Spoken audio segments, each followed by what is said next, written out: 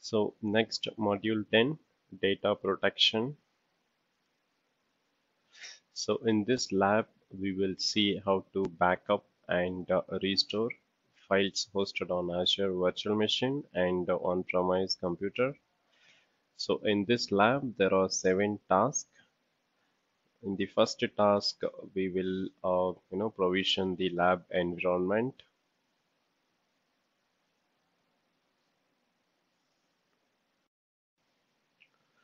So log into the Azure portal and click on Azure Cloud Shell. So if you do not have the storage mounted already, you need to create a new storage. For me, I have created one already. So if you do not have, please go ahead and create it. And I'll be using the ARM template to provision this lab environment. Let's wait for the Cloud Shell to come up.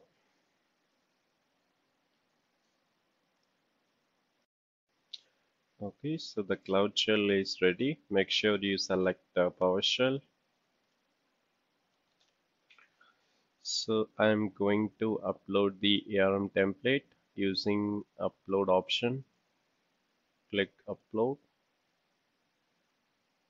and this is lab 10, and select AZ-104 10 VMs Edge template,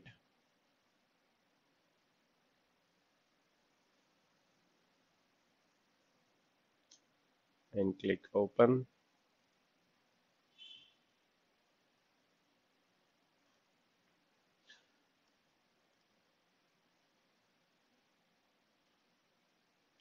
Next, Edge parameters, click open.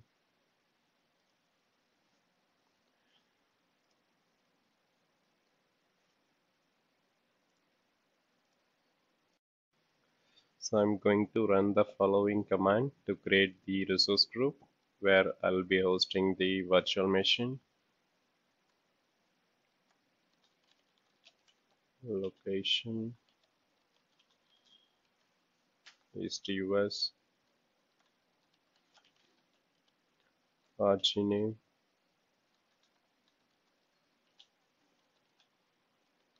RG0, and let's create a new resource group, AZ resource group, and name, call the variable, location, which is East US.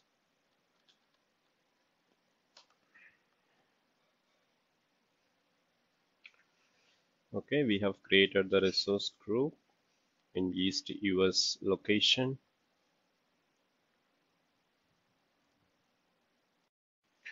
Next, we will create our first virtual network and deploy the virtual machine into it using the template that we have uploaded in the previous session.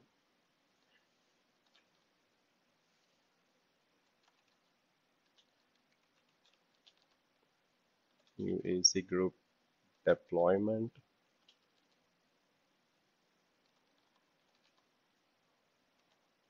Tilde symbol.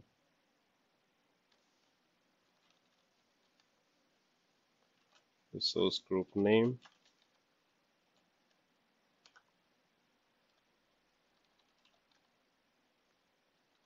Template file.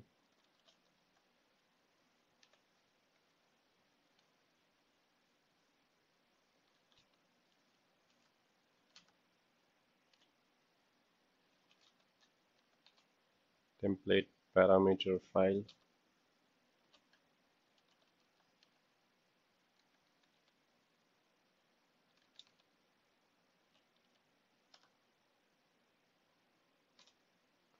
And run as a job.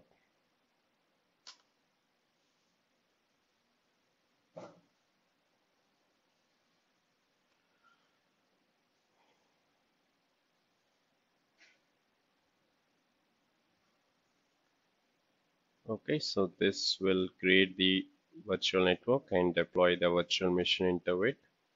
Let's minimize the cloud shell and move on to the next task. Create a recovery service vault.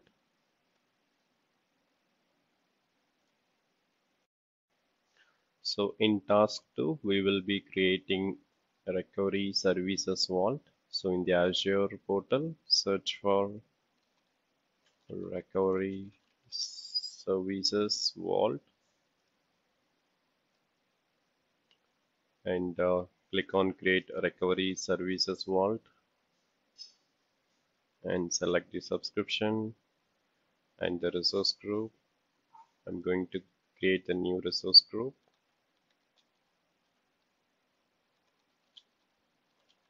called RG1 and enter the name of the vault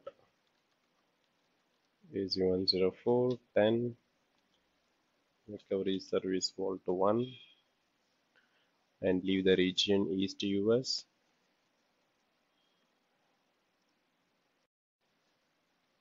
So make sure you select the region where we have selected the region for the virtual machine in the previous session and click on review create.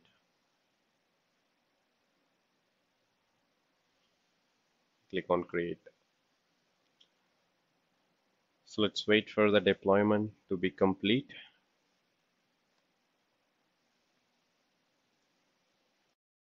Okay, so the deployment is complete. Click on go to resource and under settings section, click on properties.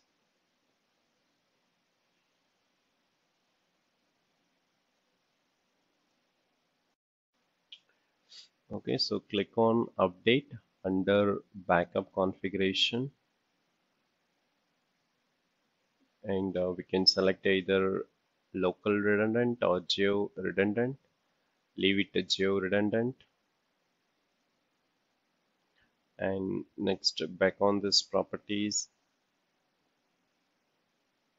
scroll down and under security settings, click on update.